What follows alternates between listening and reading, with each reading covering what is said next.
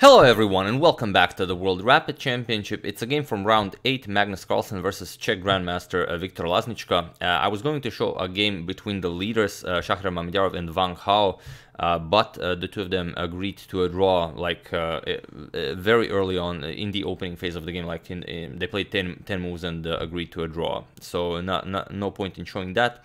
So we have this game, Carlsen versus Láznička. So without further ado, let's check it out. And the Carlsen again goes for his London system. Sorry about that.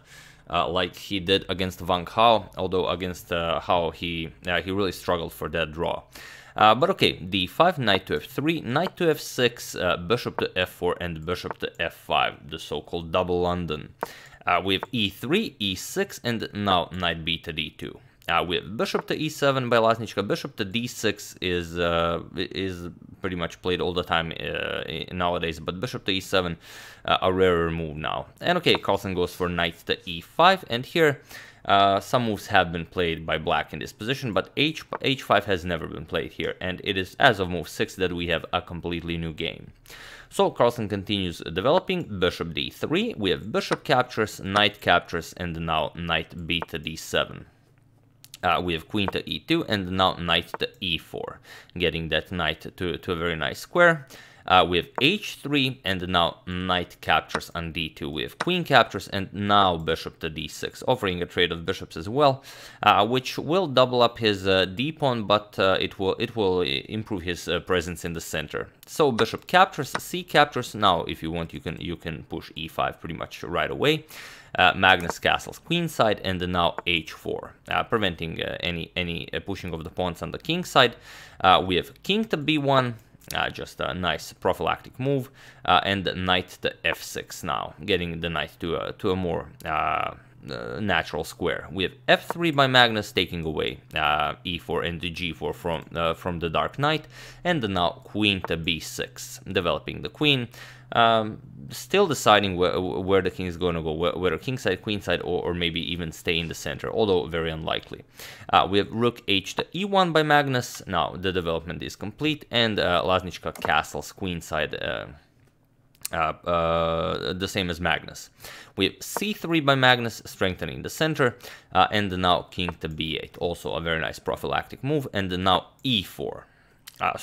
Here queen back to c7, and now queen to g5 by Magnus, putting pressure on the g7 pawn, the h4 pawn, so you cannot defend with this rook, since this rook is stuck guarding the h4 pawn. You cannot push g6 because the knight hangs, so this rook has to help out with the defense. And now rook to c1 by Magnus, preparing to push c4 and perhaps open up the c file, as now this rook left the queen side. And here we have rook to h5, and already here there's a bit of a difference in time. Carlsen has 12 minutes on the clock, whereas Láznička has some 6 minutes and 30 seconds on the clock. We have queen back to e3 by Magnus, and now you have to decide. Here you have to decide whether you want to capture and then decide what to do. For example, d captures on e4, knight to f4 just to push the rook back, a nice Zwischenzug, and after rook ha8 just captures on e4. And now black has a couple of options that he can choose from: d5, e5, g5. You can go rook to e8. A lot of interesting ideas. But instead of this, after queen to e3, we have e5 right away, which allows Magnus this very intriguing idea of d captures on e5, d captures, and now c4. And again, you have to make a choice. So here, you know, your instincts tell you to push the d4 pawn. Although this is something you don't want to do. You want to either capture here, and after f captures on e4, just continue the game. Or if you capture here, you're gonna get b3. Now the pawn is pinned. You cannot capture anything. And after, let's say, queen b6, not allowing the capture here, we will see a queen trade, and let's say rook captures on c4, where the game continues with equal material, although black's pawn structure is somewhat compromised. But d4 is not the best course of action for black, as now Magnus gets this very strong c pawn. He doesn't push it. I accidentally did that. He first, of course, has to move the queen e2, and now knight to d7. And c5, of course, not allowing knight to c5, so c5. and rook to h6, now preparing to help out with the defense. So Magnus pushes b4. He wants to now push everything, get the king perhaps to help out with the defense, push a4, b5, and so on.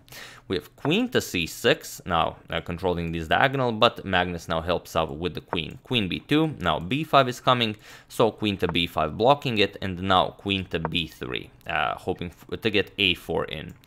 We have rook to a6, keeping an eye on a4, but now just knight to b2. And here, there is no good way to prevent a4, so rook back to f6. As the f7 pawn is also under attack, but Magnus not interested in that pawn. He continues his play on the queen side. We have pawn to a4, and now queen to c6. We have b5 pushing the queen back, and queen to e6 now offering the queen trade. And while you can go queen to d5 here, you don't want to allow this trade captures and to allow this pawn to join his friends. This would be playable, but Carlsen prefers the queens on the board as Láznička is very low on time. So rook back to c8, but still just c6. We have knight to b6 now, getting out of the way, but now a5, pushing the knight all the way into the corner. We have knight to a8, and now c captures on b7. The threat is, well, just capturing material here, bringing a queen into the game, so king captures on b7, and rook captures on c8. We have queen captures on c8, and rook to c1. You are unable to stop this rook's influence on the c file, since rook to c6 is not possible to do to the pawn. Queen back to d8, and now knight to d3. The knight is now coming to c5, where it will be an extremely strong knight. We have knight to c7. Láznička tries to activate his knight, but now knight to c5 with check. King to a8, and now continuing the attack with b6. Here Magnus is not afraid of opening up the b file, even though you know, it does look scary. If this rook ever reaches b6 with your queen and king here, it could be very dangerous.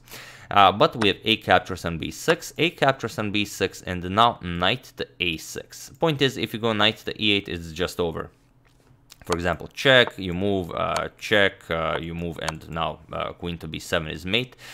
So here, knight to a6, and here Láznička had the idea of if knight captures here, then just a rook captures on b6, winning the queen.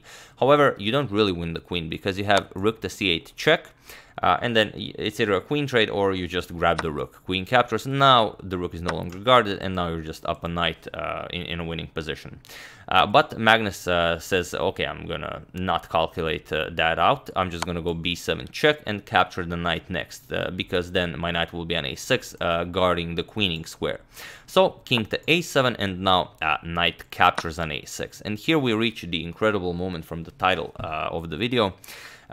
Feel free to pause the video and try to find the best move for black while I give you a couple of seconds. So for those of you who were able to do it, congratulations on you know, taking the hint. And for those of you who just want to enjoy the show, it's rook to b6. Rook to b6 is different now than the previous rook to b6. Láznička played rook captures on a6, but rook to b6 here is well, it's the best chance black has, and I do believe it's a draw, but it's not possible to calculate in a rapid game, especially not when you have so little time on the clock. The point is that now it's not the same. For example, okay, the queen is under attack, and if you go b8 queen, you get queen captures on b8, and now knight captures on b8. Rook captures on b4 with check, king to a2, and now just king captures here, and you go into this endgame where black is up a pawn. So that's and already you have a passed d pawn on d4.